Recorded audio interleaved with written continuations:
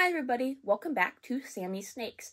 Today, instead of talking about reptiles, we're going to be talking about probably one of my favorite animal groups, isopods.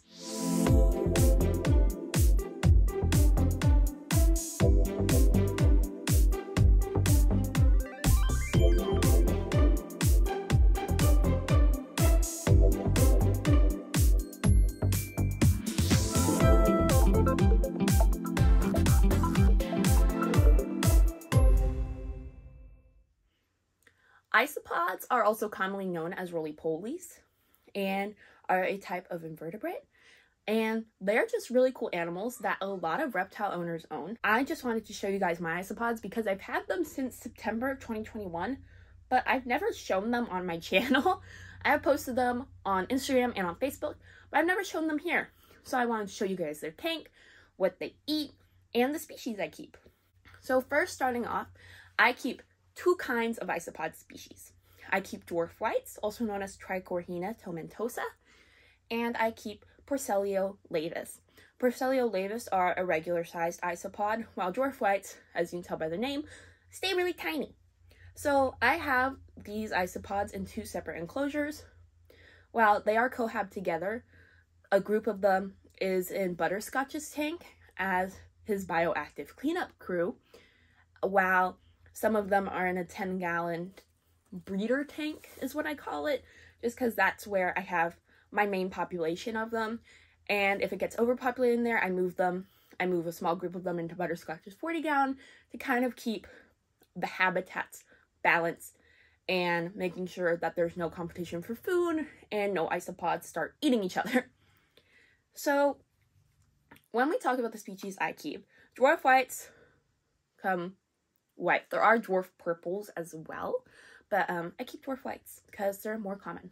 But with Porcellio laevis, there are different varieties of them that have different colors. So for my Porcellio laevis, I keep milkbacks and oranges. So as you can guess, the oranges are a nice light orange color, while the milkbacks are brown on the outside with a more white stripe down the middle of their backs. So now that I've kind of gone over what these isopods are, let's take a look at their enclosure setup. So here is a view of my isopods enclosure. Here in the middle is their food bowl, which is the screen thing. They have a cardboard tube in the back to chew in. They have a piece of kettle bone in the back, and they have a nice piece of cork bark. So my isopods eat a mix of crested gecko powdered food, the Fluker's roach and bug diet, and also fresh fruits and vegetables, typically carrots and avocados. Sometimes I will supplement their diet with mango as well. So looking at their tank, it's a pretty simple setup. You have coconut fiber as their substrate in their tank, and then that's mixed with sphagnum moss and leaf litter, which are two things they can munch on in between their main feedings. So if we look at an overview, you can see their coconut fiber over there, a more moist spot, which probably means there's more sphagnum moss under there. You see their cuttle bone in the back, and you see their cardboard tube and their food plate, which will need switched out here in a hot minute. But as you can see, their substrate has different levels of darkness. That's because at the bottom here, it's more humid, while at the top is more dry. So they can kind of decide where they're going.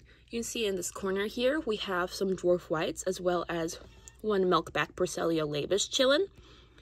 And they kind of like to hang out in more humid areas, but we want to give them a variety of options of where they can hang out, hence why we have the kind of humidity gradient from the bottom to the top.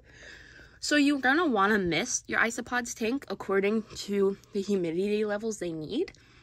So I probably only need to mist mine about once a week, really, as this soil, as well as the sphagnum moss, holds in humidity very, very well.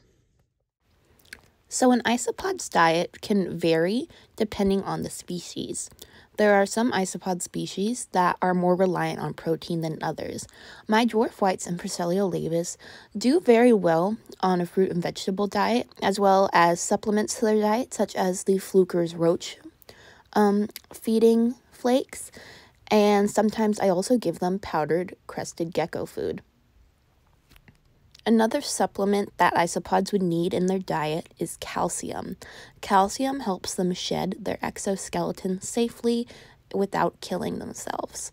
Calcium can be given in the form of a powdered supplement or in the form of cuttle bone. While isopods are invertebrates, meaning they are a classification of animals that do not have backbones, they are also crustaceans, so they are distant cousins to animals like crabs and lobsters. Being crustaceans, there are isopods that live in the ocean, freshwater, as well as on land, like mine do. Isopods are beneficial to many environments in the wild and in captivity. They help with the decomposition of dead plant matter, fecal matter, and can even help in the decomposition of dead animals. I hope you all enjoyed this isopod video, and thank you for watching. Bye-bye! It's really cool animals that a lot of reptile owners own. Yes, Lulu. This video is about isopods, not about cats, honey. You can't be in it. I'm sorry. Yeah, I'm sorry. No Lulu's allowed in the isopod video.